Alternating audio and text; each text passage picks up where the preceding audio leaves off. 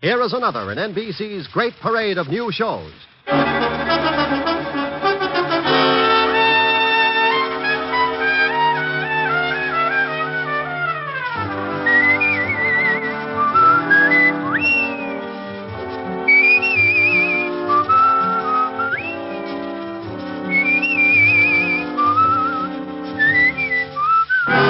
Now, Dick Powell as Richard Diamond, private detective.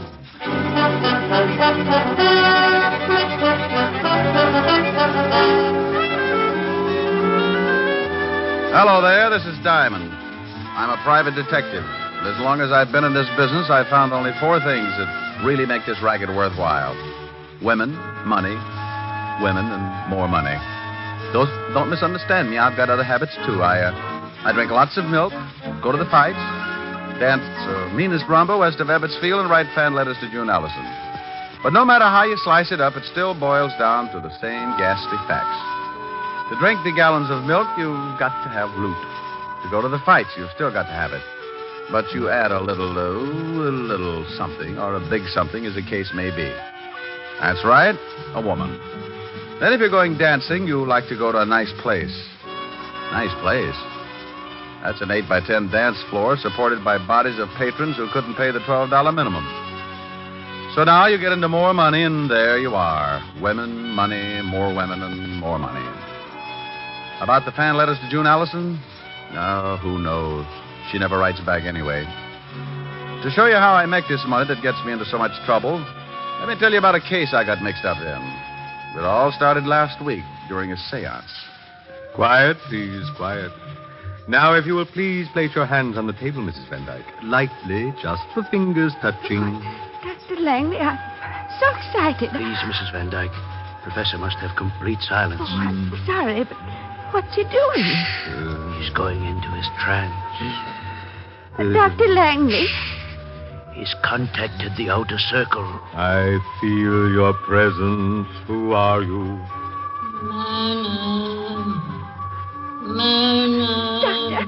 Doctor, that voice is calling me. Not too loud. You'll break the contact. But Myrna's my first name. Listen. Spirit, speak again. Who are you? I am Lillian Van Dyke. That's Mother. Mother. Mrs. Van Dyke, you must relax. If you continue to disturb the contact, your mother will leave. I'm sorry. Oh, Spirit, I feel that you have a message for someone in this room. Spirit, have you such a message? I have. Then speak. Myrna. Oh, yes, Mother? You are in grave danger. Guard yourself. Rely on Dr. Langley. He will help. Yes, Mother. What else? Mother? Contact has been broken. Your mother will not return again today. Oh, will I be able to speak with her again, Professor? I must speak with her again. She said I was in some kind of danger. If you will return here tomorrow, Mrs. Van Dyke. Mother said to rely on you, Doctor. I intend to. I assure you your confidence will be rewarded, Mrs. Van Dyke. In the meantime, I suggest you go home and get some rest. Yes, this experience has been rather trying. Goodbye, Professor. I shall see you tomorrow. Until tomorrow, dear lady. Coming, Doctor? I wish to consult with the professor for a moment. I'll be right along. Very well, Doctor. I'll wait in the car. Goodbye again, Professor, and bless you. Goodbye, and bless you, you old goat. Take it easy. Until she gets out the front door. Okay. Now, look, Langley. When are we going to pull the job? I'm getting tired of drumming up banshees for old moneybags. Let's get those jewels. Look, tomorrow her mother is going to tell her that someone is after her precious jewel collection. Tell her? She'll lock him up in Fort Knox if that happens. Oh, I'm surprised at you, Professor. What if her dear old departed mother tells her to leave them with me for safekeeping? I get it. By the time she gets wise, we'll be in Mexico. Right. I'll see you tomorrow morning before Van Dyke gets here. We'll plan what we want the voice to say. And for Pete's sake, tell that old witch to sound like a ghost for a change. She came on today like Apple Mary with a hangover.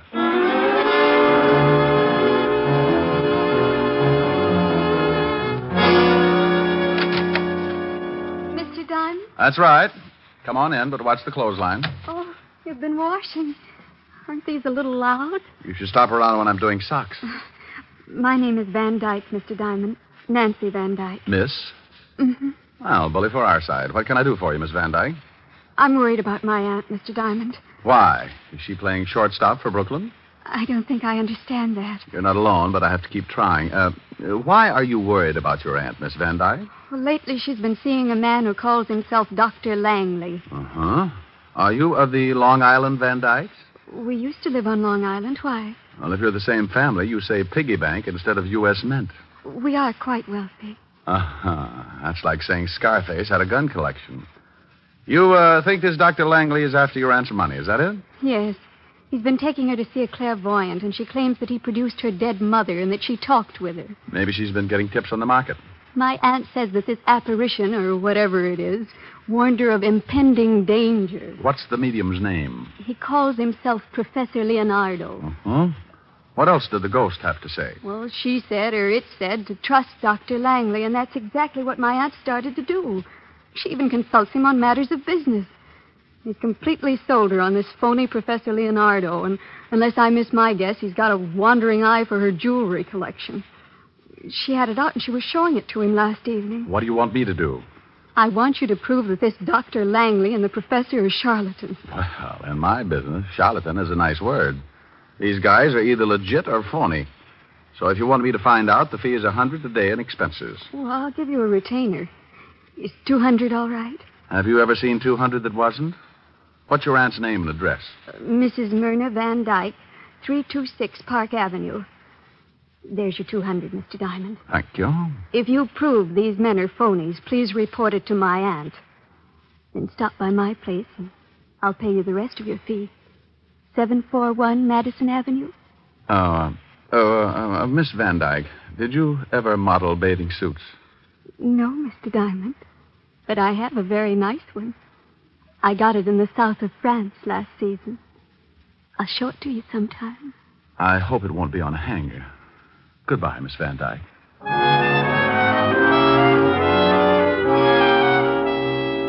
Well, I had 200 fat clams in my little hot hand and an assignment that didn't look like it was going to be too tough to crack.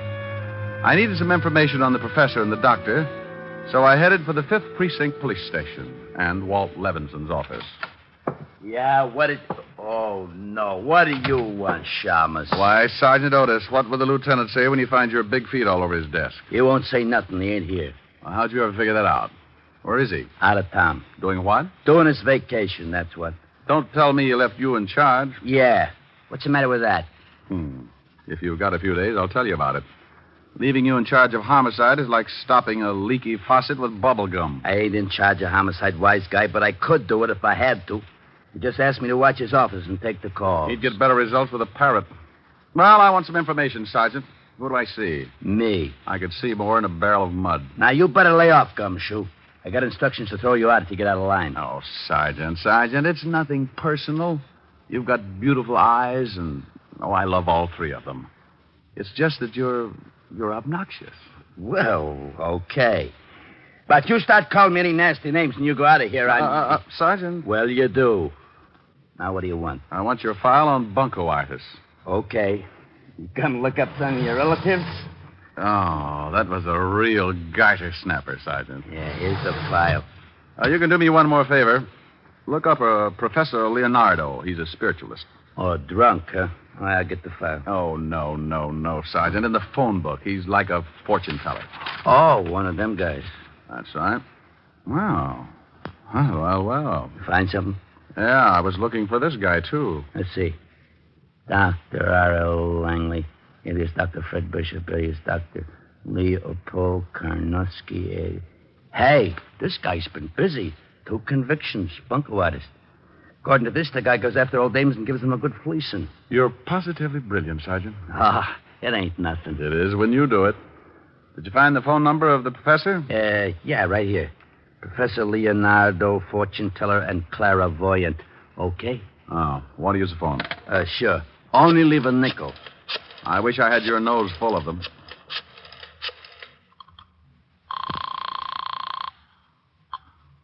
Professor Professor Leonardo's psychic sanctuary?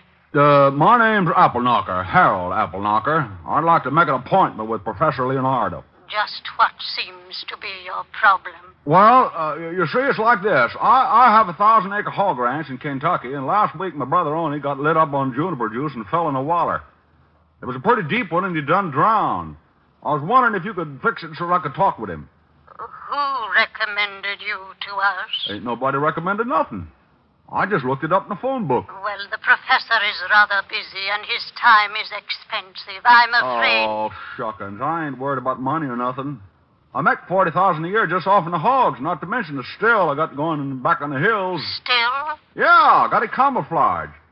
Only time a revenuer ever got suspicious was when he saw the moon on the door. It was backwards.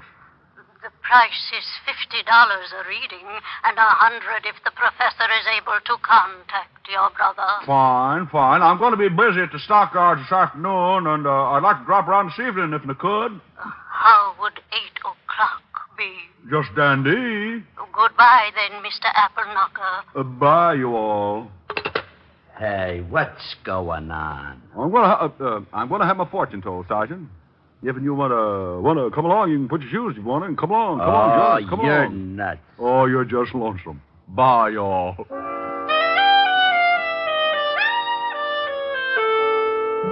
I left the 5th Precinct and headed for 975 Park Avenue. The way the case looked to date, I was going to be working that night, and my lovely redhead would be unhappy if she had to sit home. Sometimes you get a case that's fun, and this looked like one of those times, so I decided to take Helen with me to Professor Leonardo's. Rick, a fortune teller? Yeah, he brings the dead back, too. Want to go? If he doesn't dig up some of your old jokes. Oh, you are a vicious female. Just for that, old Harold Appleknocker is going to show up alone. Harold Appleknocker? Yep, raise hogs. You know, this little figure went to market. Rick, that tickle. Don't you and Sergeant Otis ever wear shoes? Oh, I like to run around in my bare feet. It's hot. That's only 90. What would you do on the Sahara? Don't answer that. What time are we due at this spook parlor? Oh, 8 o'clock. That's 2 hours. In the meantime, let's start a little seance of our own. First, you start by holding hands. Rick.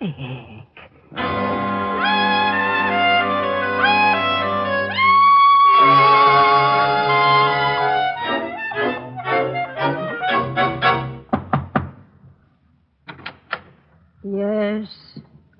Oh, are you Mr. Appleknocker? Oh, yep, that's me, and this here's my girl, Lulabelle. Howdy. Yes. Well, won't you come in? Professor Leonardo isn't back yet, but if you'll just be seated in here, he should be in at any moment. Well, just look at this here room. What are all them figures all over the wall? Those are the signs of the zodiac. Hey, look at there, Harold. That's a goat. Well, so it is. Bless my little pointed head. Used to raise goats, too, along with the hogs. That's the professor now. Good evening, Professor. Good evening. Oh, this must be Mr. Applesucker. Appleknocker, Professor, and this here's my girl. Lulu Bell. Yep, that's right. Howdy. Yes. Well, Mr. Appleknocker, I understand you want me to contact your dear departed brother. Well, he wasn't so dear, but he sure done departed. Fell in a pig waller. Of course. Now, if you just take these chairs around this table... Where do you want him to go? No. I mean, sit in them. You right here, Mr. Appleknocker, and you right next to him, Lulabelle. Yes, Lulabelle. Howdy. Yes, howdy. I mean, if you please, turn off the light. Yes, Professor. Hey, Lulabelle. Yeah? This is fun, ain't it? Yeah. Now, I must have complete silence, please. Did you laugh, Miss... Lulabelle. Yes, Lulabelle. Howdy. Never mind. Now, silence, please. I'm going into a trance. I call to the world beyond. I wish to speak to the spirit of Oni Applehanger. Appleknocker. Correction, the name is Appleknocker. Lulabelle. Howdy. I feel your presence. Who are you, spirit? Speak. I'm Oni Appleknocker. Well, Oni, how the deuce are you? Please, you break the contact. Well, ain't it okay if I ask him a few questions? It's not the usual procedure, but we seem to be establishing a precedent tonight. Go ahead. Hey, Oni, you remember Lulabelle, don't you? Yeah, howdy, little bell. I'm very happy to make your acquaintance again, Oni. Mr. Appleknocker, you must not laugh at the spirits. Apple Hunker. Apple Hunker? And Lulabelle. Yes, I know. Howdy. Now, wait just a moment.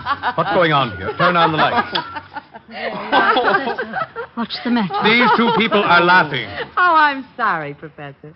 But I think you've been taken for that well-known ride. You mean this is some kind of a practical joke? I don't know how practical it is, but it sure got a laugh. Professor, their accents. Yeah, they went out when poor Oni jumped up from the pig waller. Oh, I see. Well, look here, young man. I don't see the humor, and it's going to cost you just $100 for this laugh. Oh, it is, huh? Yes, or you're going to walk out of here on crutches. That's the funniest thing you said all night. What do you want, anyway? I just wanted to find out how phony you were.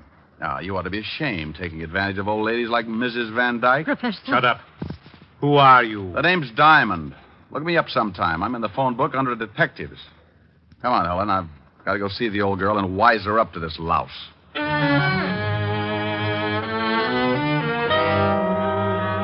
Helen and I left the professor and his witch and went out on the street. I hailed a cab and put Helen in it and sent her home to wait for me.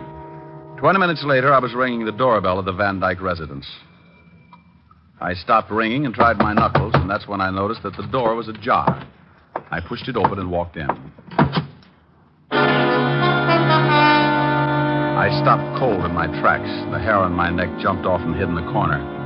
Lying on the bed was what looked like a body. I couldn't tell because it was covered with a sheet. I was sure of one thing. Whatever it was bleeding all over the place, and the first word that came to my mind was murder. I pulled the sheet back and took a look at what could only have been Mrs. Myrna Van Dyke. She was about 60, and she was wearing a quilted housecoat. She didn't have to worry about trying to button it, because it was pinned together at the neck with a long knife. Well, Diamond, you sure can dig 'em up, can't you? Huh? Oh, Otis, how did you get here? After you left the station, I called Lieutenant and told him you'd been in and you was acting screwy. He told me to tell you. Now, I'm glad I did. Oh, mess, isn't it? Yeah, stabbed in the throat. Looks like she was getting ready for bed. That's a towel around her head, ain't it? Could be her hair, but I doubt it. It says Adams Hotel on it. Let's take a look around. Oh, hey, get a load of this. What? Over here on the dressing table. Hey, ain't that a wig? It sure is. I want to look at the body again. You can't do that. You ain't supposed to touch anything. I'm just taking off this towel. Well. She's bald. Yep, nearly. Otis, check on Professor Leonardo and Dr. Langley. They the guys you picked out of the Rogues Gallery this morning? Yeah. I already did. The doc lives on Charles Street, apartment 209. You mean you did all that by your little lonesome? Well, when I talked to the lieutenant, he told me to, just in case. You continually amaze me, Sergeant. Yeah. Now call the wagon and get the coroner over here. Then get some of the boys to pick up the phony professor. Where you going? Over to the good doctor's house. The body's been dead about an hour. That would make it between 7 and 8. Now, you see if the professor's got an alibi, and I'll check back here. Hey, I don't know whether I'll let you go or not. Sergeant. Yeah? Bye. I went out and grabbed another cab for Charles Street. It was dark out, and the heavy fog was rolling in and staking a claim on the city. By the time I reached the doctor's, it was thick enough to be sliced up and sold in large economy cartons. The doc didn't answer my knock, so I went in anyway. I stumbled into a little two-room joint that looked like a chick sales architectural achievement. The doctor was not home, and neither were his clothes and toothbrush, so I started casing. I tore the place apart and came up with a big fat 0, but that was before I looked in the wastepaper basket. Among the trash, I found a rental bill for a hangar and an airplane at the Flyaway Airport on Long Island. I grabbed the phone and called Sergeant Otis. Yeah? Otis, this is Diamond. Oh, the boys are here now. You were right about the time of death, around 7:30. What about the professor? We sent a car over to pick him up, but he skipped. We got some dame, though, and she told us that the prof was giving one of them seances from 7 to 8. Did you check it? Yeah, and you was. Good. Now check and see who gets the dead woman's money in event of her death.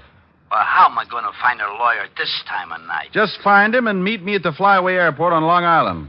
Okay. Did you get the doctor? That's what I'm going to do now. And if this fog keeps up, I've still got a good chance. Sometimes a case starts off like a party and ends up like a funeral. This was one of those times, and when it happens, you're never really prepared for it, so you've got to work fast.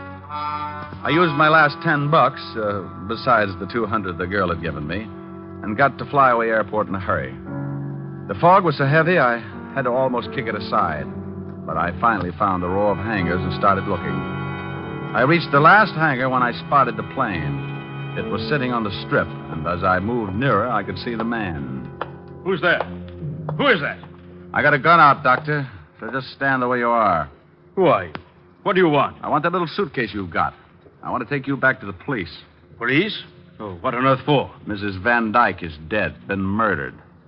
Oh. Oh, now, come on, stop that. Why, I know nothing about the killing.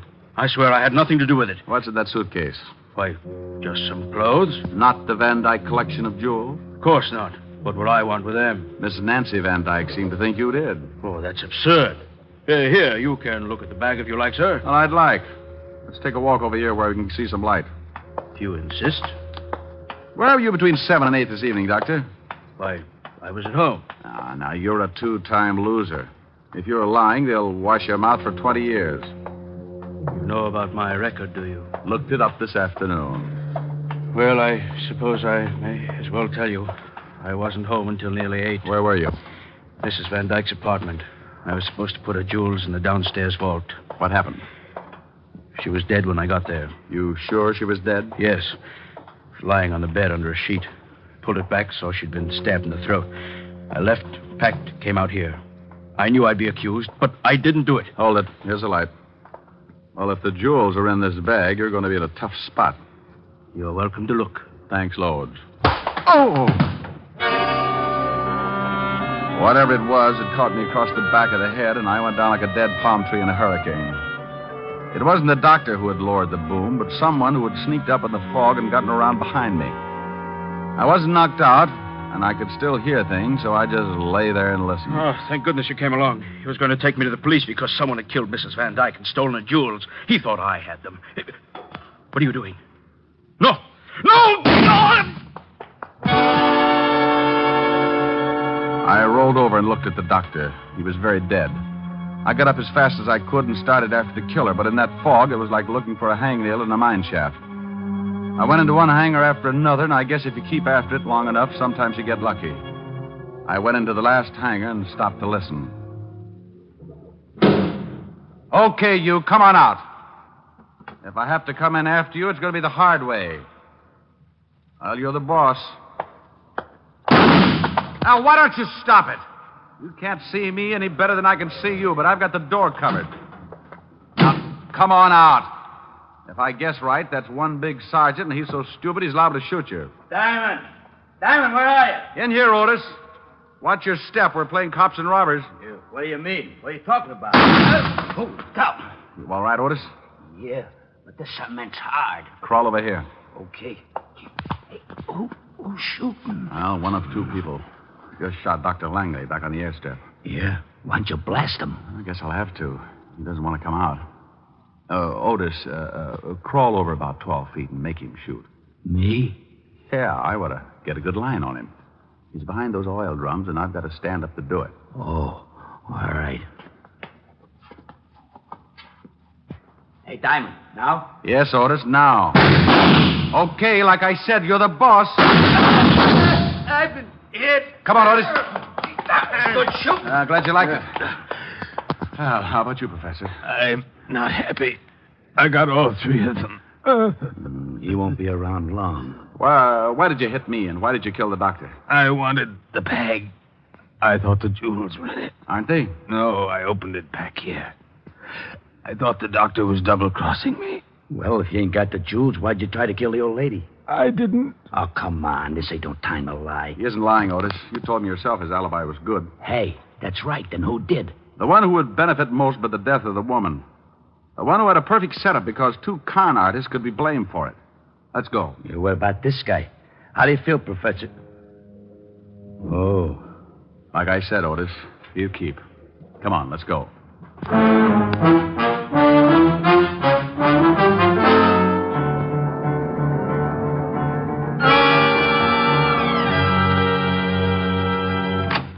Well, hello, Mr. Diamond. You come to see the bathing suit? I hope it comes in stripes. What? This is Sergeant Otis, homicide. Has someone been killed? Your aunt. Oh, no. Isn't that touching, Sergeant? Yeah. But that horrible doctor. Oh, you've got to arrest him. Why would he want to do it? Why, for the jewels, of course. Now, put your hat on. You must have known that the doctor was going to get the jewels tonight, so you killed your aunt, knowing he'd get there and wouldn't have an alibi. Why, you're insane. The trouble was, he got so scared he ran off without him. So he had no motive. That it was the professor. Strike two. He didn't have them either. You're crazy. You can't prove a thing. I didn't stab my aunt. Who said she was stabbed? Well, I just... Something else tipped me to you. The minute I took a good look at your aunt, I knew it couldn't have been a man who'd done the job. Why not? You're just presuming. Because there were no signs of a struggle. Your aunt must have known the killer pretty well. She knew the doctor very well. Well enough to meet him with a towel around her head and her wig in plain sight on the dresser? What? Yeah. And I got in touch with a lawyer, and he said you was the sole heir to the estate. Were, Sergeant. Oh, yeah. You were the sole heir, and I'm arresting you because I were there and saw the wig.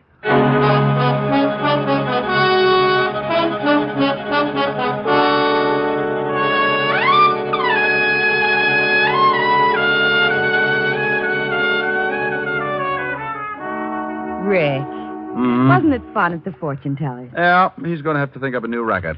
Like contacting the living. What? No, forget it. What's to eat? I'll go look in the icebox. Bring some milk, will you, dear? Mm-hmm. If you'll play something. I'll try. Oh, no, not again! Oh, swell. Can't you get on the night shift or something? I can't get anything around here, especially sleep. Now, please, will you kindly shut your big fat face? What do you mean? I haven't sung anything yet. Oh, but you will. I just know you will. Well, if you insist. Oh, no, please, please. I'm a nervous man. Oh, it calms you right down. Don't blame me for falling in love with you. I'm under your spell, but how can I help it?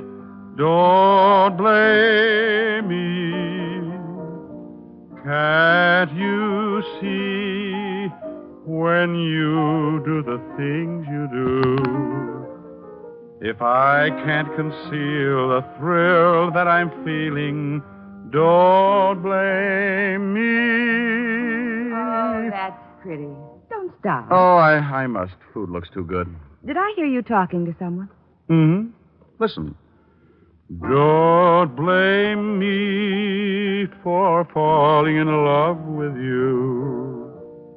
I don't hear anything. Oh, that's funny. He was there a minute ago. Don't blame me for falling in love with you. I still don't hear anything. Rick, who are you calling? Sergeant Otis. I'm afraid the guy next door just cut his throat.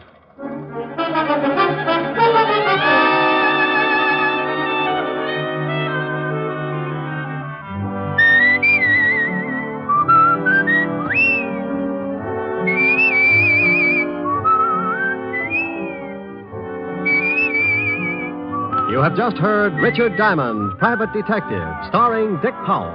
Helen was played by Virginia Gregg. Also in our cast were Wilms Herbert, Ted Osborne, Peggy Weber, and Jack Crucian. Music was under the direction of Frank Worth. Richard Diamond is written by Blake Edwards and directed by Richard Sandville. And now, Dick Powell. Friends, I want to remind you of the wonderful group of programs NBC has on tap for tomorrow afternoon and evenings. Shows like Hollywood Calling, Guy Lombardo, Four-Star Playhouse, and the Ethel Merman Show. For the best in radio listening tomorrow and always, keep your dial turned to your favorite NBC station. Dick Powell soon will be seen in the screen version of the best-selling novel, Mrs. Mike. Now, this is Eddie King inviting you to be with us again at the same time next week when we will again bring you Dick Powell as Richard Diamond, Private Detective.